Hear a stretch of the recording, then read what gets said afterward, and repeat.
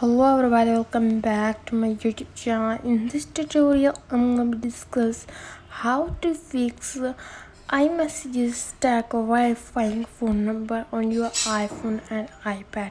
So let's get started without wasting time. First of all, you have to open up your settings app and then scroll down and then tap on iMessages.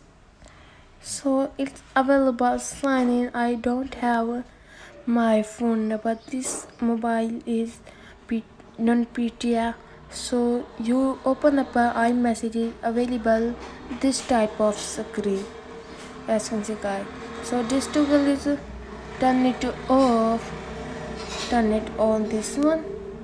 So open up your settings again and then go to your FaceTime as you can see guys. So I already tell you my mobile is PTA. So go to your iMessage, is available this type of screen. So turn it, this toggle is off, turn it on.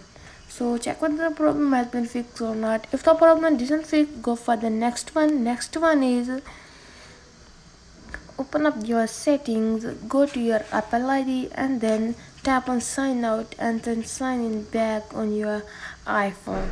So this method didn't work for you, so go to the next one. Next one is go your Wi-Fi, tap on Wi-Fi and then forget your Wi-Fi and then reconnect and then check whether the problem has been fixed or not.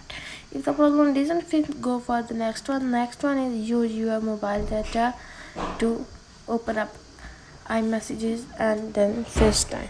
So this method doesn't work for you. Go to your settings and then scroll down, tap on general, again scroll down and then tap on transfer or reset iPhone and then reset network settings.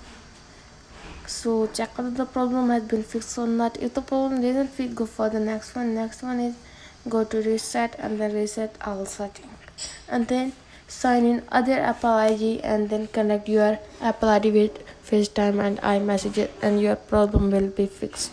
So that's it guys for today's video. If the video helpful, please like the video, subscribe my channel. You have any problem, let me know in the comment. I will help you more. Thanks for watching.